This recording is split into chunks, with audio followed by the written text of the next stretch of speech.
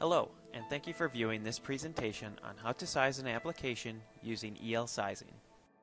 Here is the application we will use to size an actuator from. This is an application for an automated paint spraying machine. The paint spray head has a mass of 20 pounds or 9.1 kilograms and is to be mounted with a center of mass 10 inches or 254 millimeters in the vertical direction off of the carriage and 5 inches or 127 millimeters perpendicular to the direction of travel. In this application, there is also a second force to take into account, and that is the force of the drag of the paint hose. This is approximately 10 pounds or 44 newtons acting at the center of mass. In this application, the spray head is moving 1 meter in 2 seconds, dwelling for 1 second, and then returning to the 0 position in 1 second.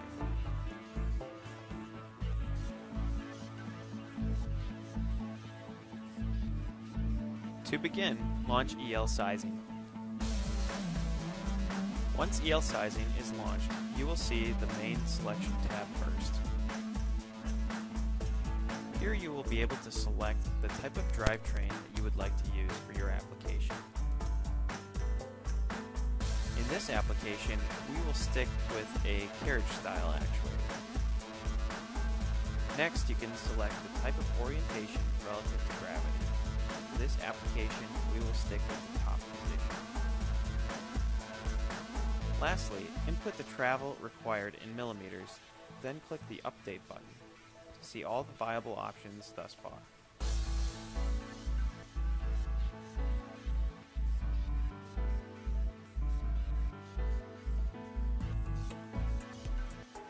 Next, click on the Load Data tab. In this application, we have only one load scenario, but for applications requiring different load scenarios, like in part load or unload operations, you can select a different load case here. I will start by entering my load information as outlined earlier, by entering 9.1 kilograms in for my mass, and then entering 254 millimeters for the distance off the carriage, and then 127 millimeters away from it. Next, I will enter the applied load of 44 newtons acting at the same location. Given that I want to rely entirely upon the bearing structure of the actuator, I will not click the box for an external guide. Again, click the Update button after this information has been entered, and you will see a list of options changed based upon this loading.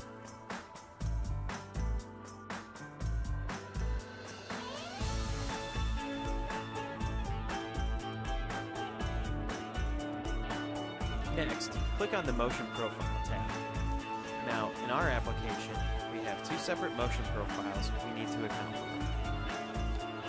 So, with the radio button for Selection Load Case 1 selected and the T Total Input mode, enter in 1000 millimeters for the final position of the move, 2 seconds for the total time of this move, and 1 second for the dwell. Then click Accept.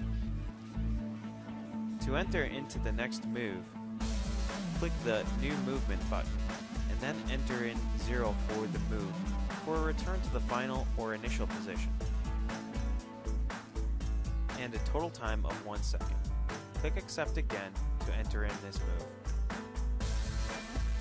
Now, click on the Display button to display the motion profile.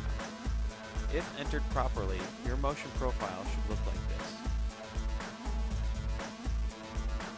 When finished, click the Close button. Next, click the Update button so that EL sizing knows to take into account this motion profile. You will see that the OSPE 20 BHD selected Combined Loads bar turned yellow to indicate that you are approaching the limit of its load carrying capacity. If this bar turns red, you are approaching the maximum limit that this actuator will accept.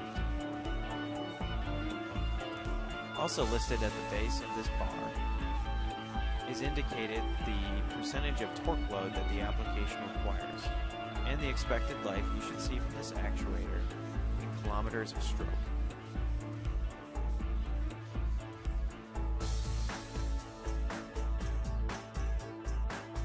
As the last step, click on the Project Data tab and populate your customer's information.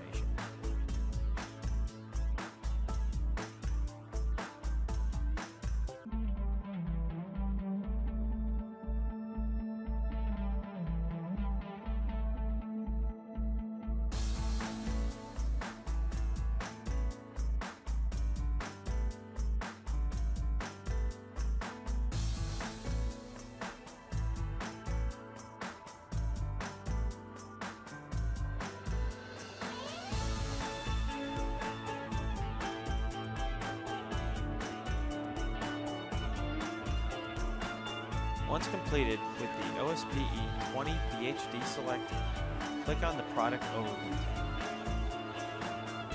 Then, click on the Print Calculation button to create a PDF of your customer's application data for their review. Here you should see all the assumptions made to size the actuator selected.